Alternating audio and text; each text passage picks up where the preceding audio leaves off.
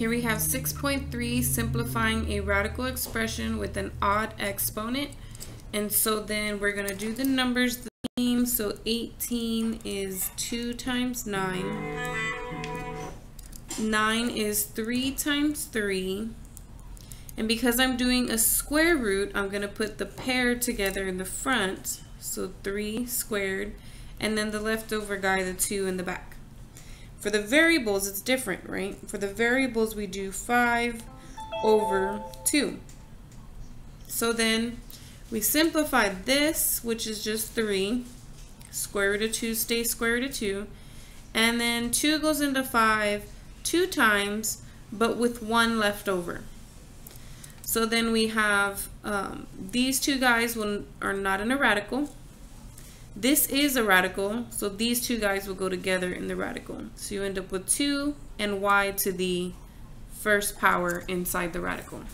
So it's like a little invisible 1 there. And that is the final answer here. So it's just finding the pieces and then putting it together. Similarly for 28, we know that that's 4 times 7. This guy's prime, this is 2 times 2. I am doing a square root, so I want to put the pair together. So we're going to have 2 squared and then the square root of 7. For the variables, we do it differently. It's going to be 11 over 2. These cancel. I get 2 square root of 7. 2 goes into 11 5 times, but with 1 left over. And so then this is just the square root of w to the first power. That's what I get for trying to write backwards.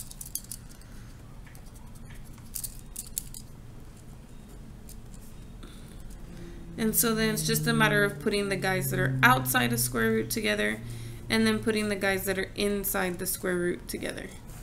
And that's the final answer. So the 2 and the w to the 5th are outside the square root.